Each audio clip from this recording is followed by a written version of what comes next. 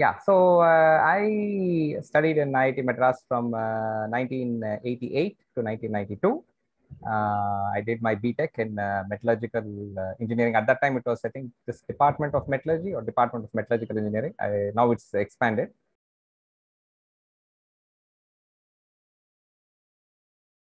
And I was a day scholar. So I have other memories than hostel life to share with you.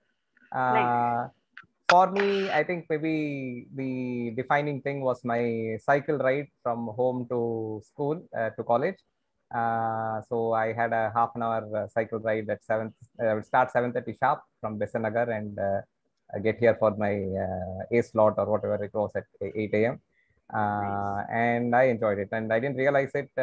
But over the years, I had talked several, I don't know, several hundreds of, maybe thousands of kilometers just bicycling back and forth from IIT Madras when, I mean, those days traffic was kind of low. So there were maybe two places that come to mind. One was a tea stall in front of where ICSR is today. Yes. So there was a tea stall just at the end of HSB, just where those roads meet. And almost I maybe twice a day, thrice a day, I would end up there with friends and in between classes. And I tried my hand at various co-curricular activities. So many times the planning used to happen there. We used to plan certain things there, which sometimes would mean we would miss the next class. But nevertheless, that's one place that I remember, which later when later it's no longer there now. So, but that's a place I remember a lot. And then in my final year, we used to do late night. We were working on projects. So a few of us would go. I'm forgetting now whether it was the Velacheri gate or the Taramani gate. Outside that, usually around 2 in the morning, we would go and have a bun omelette. So in one of the stalls there, and I still find it amazing that there was this place open at 2 in the morning, willing to serve bun omelette at that time.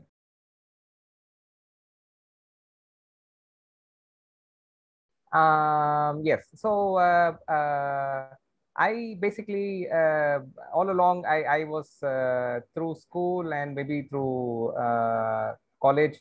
I always felt I was a good storyteller. I could tell stories, relate very well to an audience through school. So whenever we had a free period, my teacher or classmates would ask me to tell a story, and I would be out in the front doing that.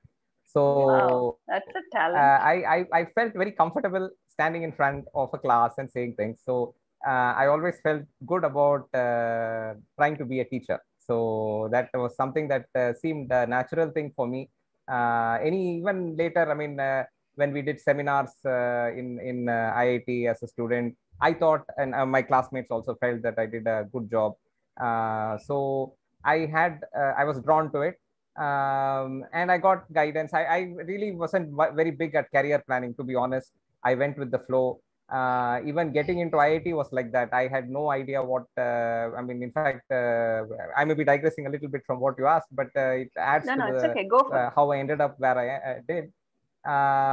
So my father was used to work in Indian ordnance factories, so defense production. So we used my dad too. Oh, great. Very nice. Very nice. So what a coincidence. Yeah, we used to get transferred all around the country. Every 3 to 4 years, we would get transferred around. So we stayed in small towns. Usually these defense production units are a little bit away from the city. They're not in the main city. So our life was very different. We lived with a very wide cross section of India. So, when we talk of national integration, when we talk of, cultural acceptance, I never felt anything other than being an Indian wherever I was, because I was so used to seeing so many variety of Indians around me. But one of the things about staying in small towns, and also I think maybe of those times, 70s and 80s and so on, this level of knowledge of where to go professionally was not there. So till my 10th standard, I had not heard of IIT as an institute. In fact, I had actually studied for about maybe 6 months at the KV here. During one of my father's, transfers, activities that he had to do. For about 6 months, I studied here. Even then, I knew this place only because of a KV. I didn't know that there was an institute here. And that I would actually spend time there or any such thing. I had no idea. In 10th standard, because I joined KV CLRI, and which is outside the gate. And then, and that's when we came to this big city of Chennai. For us, at least, it was the big city. And there, because my classmates were speaking about IIT, and my sister's classmates, she's elder to me, her classmates, brothers had been in IIT. That's when I even knew that there was some institute and that people actually prepared to get into it, and that if you were interested in engineering, this was some way you try. So that's how I got into it. I had a good set of friends in school. They were very enthusiastic about working together and preparing and so on. So somehow I meandered my way, and I mean, I had a general maybe comfort level with math and science, and that assisted me, and general enthusiasm, and I ended up here. The same thing happened, I think, even as I left the institute. I really had, other than this general idea that maybe eventually I would feel comfortable being a teacher, I really didn't know the path. I didn't know how to go about it or any such thing. All my friends were applying to universities abroad. And my father told me, though, that, you need to get a PhD. And eventually I got to know that you need to get a PhD to, serve as a faculty and so on. So higher studies seemed as a natural thing to do. Everybody was applying. I also applied. And I think one of the other memories I have of the institute is I was possibly the last or the second last person to get aid, as they call it. They used to call it at that time. I had got admissions, but nobody had given me any funding. I think just a few days before graduation, before the convocation, there used to be one telecom center very close to in fact, very close to your hostel. There used to be one. I know. Yeah. So one of my classmates called me and told me that there's a fax for you in that telecom center, and that was the only fax number we would give when we applied. So I went there, I picked up that fax, and that fax, it said, "I'm willing to fund you for one." As a RA, and so that's how I went abroad. So I studied abroad. I studied abroad in the US. I studied at the University of Wisconsin-Madison. Did my PhD there. Actually, for most of my work, after doing coursework, after doing a comprehensive exam, I did most of my project work at the Los Alamos National Lab in New Mexico. And that's where I would say I grew as a person also. I lived independently. Even in Wisconsin, I stayed with roommates. But Los Alamos was a very small town in the middle of nowhere. So I had to stay by myself. And in my view, I really grew as a person. Personally, I felt the sense of confidence, the sense of freedom, the sense of, I knew what I needed to do to live life. Of course, I mean, you need certain basic requirements and so on, but all that thing I had never even thought of till then. And I suddenly realized that I was getting into all these things, and I got a better sense of how to handle myself and so on. So I did all that. Then I worked in upstate New York in a company called Plug Power. It's in the fuel cell area, so somewhat related to the catalysis that you speak about. So I worked there for about 3 years. By the time I had actually visited India a few times and spoken to my faculty here at IIT Madras, and they had told me that yes, they are always looking for good candidates to apply. So I stayed in touch with them when I came here each time. And they had also told me at that time, a PhD is not sufficient. You need to have 2 to 3 years experience before you apply. So I sort of stayed in touch, and about maybe into the second year that I was in my company there, I applied for positions here, and I came. Also, this part of of my journey, I was very clear. Even though I went to the US, I felt my journey was my own, different from what I saw many others undergo. So when I went to the US, I was not homesick. So in fact, my parents would call me and ask me, "Are you homesick?" And I said no. I mean, I think maybe they were disappointed or something. But I was not homesick. To me, it was a new experience. I was seeing new things, and I was just into it. I really enjoyed everything there. I really felt closer to, I was there for almost 10 years. So closer to as I approached maybe the 10-year mark, 8, 9 years, I felt I was done there. I kind of felt that way. I had seen whatever, I just had my fill. I really felt I had seen everything there. I felt, and I had learned a lot. I really appreciated what I saw there. Like I said, I really grew as a person there. But I felt I was done. Whatever I could absorb, whatever I could enrich myself in, I had done. I really wanted to get home. And somewhere this idea that I would eventually come home was always with me. So one of my defining images from my life in the US, which many of my friends also would say, is that my apartment was always bare, absolutely bare. I had one chair. That's it. One chair I had, one IKEA chair I had purchased, which I liked. and that was the only chair, only piece of furniture I owned. Well, I didn't buy any desk, nothing. I had boxes which were my desk, carton boxes which were served as my desk. This pretty much was the only real furniture that I had. And that furniture I brought with me when I came back. And that was it. So when I told my friends I was heading back, some of them were not surprised. They said, you know, you were the only guy who had just one furniture right through 10 years. I mean, 10 years, initially we had only second-hand furniture, but eventually when I bought a new one, this was the only one new that I bought. And then I got home. So I was done. So when I came here, I didn't have any two opinions about it, no second thoughts, nothing. I was quite ready. I came for, I think, essentially 1/10 the salary that I was earning in the US, and no regrets at all. I was delighted to be back. I was delighted to get an opportunity to be here. I joined here at IIT Madras as a faculty. Very delighted to come back and join. And so that was, I think, my overall sort of professional, personal story arriving back at IIT Madras.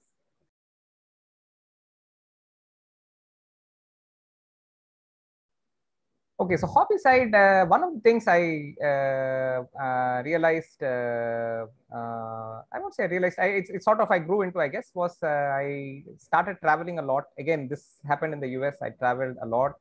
I got into photography, just my own fun. I just did it for fun. I was reasonably good at it that for one of my friends, I was his wedding photographer. In the US, yeah, because in the US it's kind of expensive to get a, photographer. Professional, yeah. So he married there, and he didn't have any photographer available. So I was his wedding photographer. Even now they really love the photos that I took for the nice. personal feel that it had, rather than just the set people lined up and you take a photo kind of thing. A lot of personal moments were there, I think, those photos. And similarly, for another friend, her brother's engagement, I was the photographer. I mean, incidentally, I just happened to be in those regions, and they were in touch with me, and they asked me to do it, and I did it. So I like that. So when then I also realized that coming back to India, I had not seen much of India actually, even though we had traveled and we had stayed at different places. Generally, I think affordability was a lot less when we grew up.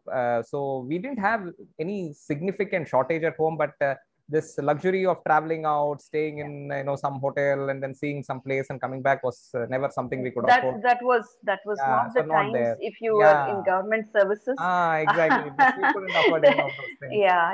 So, I completely understand. Yeah. So having come back, I had both the urge to do it, the experience of having done it, so that confidence that I knew kind of what I needed if I went to a town or a city, what I needed to set up so that people coming with me would feel comfortable.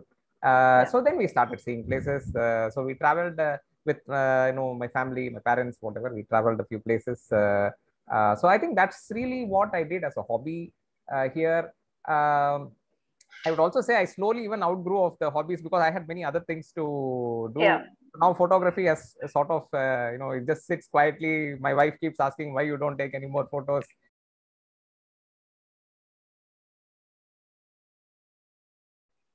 Yes, I mean, I do it.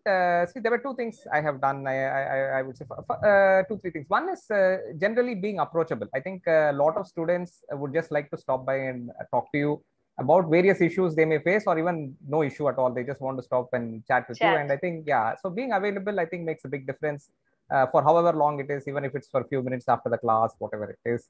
Connecting with them well in the class is another thing, because that's where they see you for the first time. And that's when they decide whether or not they are comfortable talking to you or not, or it's best to avoid you. So that I do. I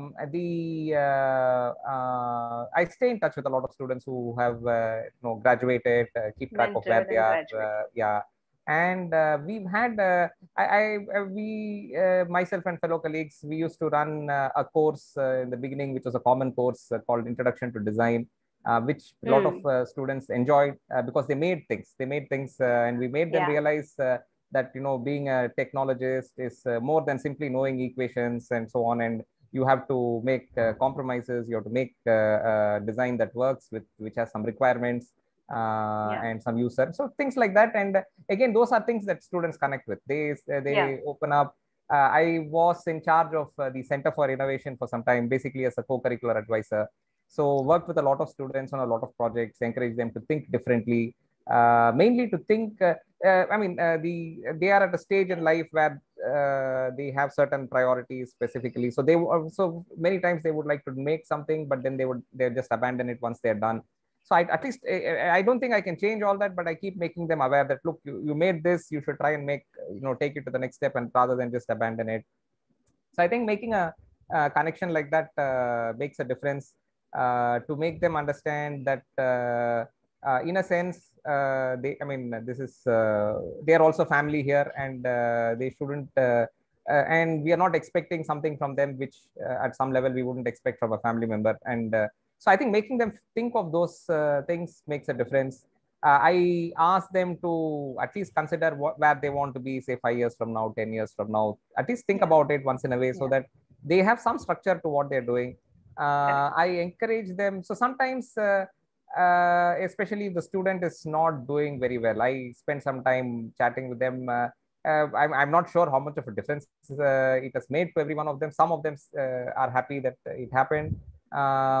Mainly, I even tell them, even if you had some restriction in terms of what branch, what department you got, whatever it is, in the institute, you have a wide variety of things you can do. So you should try to do well, and be happy with at least one activity, or it may be either a course or maybe an outside course activity, whatever it is. There must be some one or two things which, when you finish, you should say, I did really well in this. I was thrilled to do this, and I was very happy to do this. I did well in this, and that gives you some satisfaction. It also gives you some direction of maybe where you want to go, rather than just allow the few things that you didn't like to dominate what it is that you are.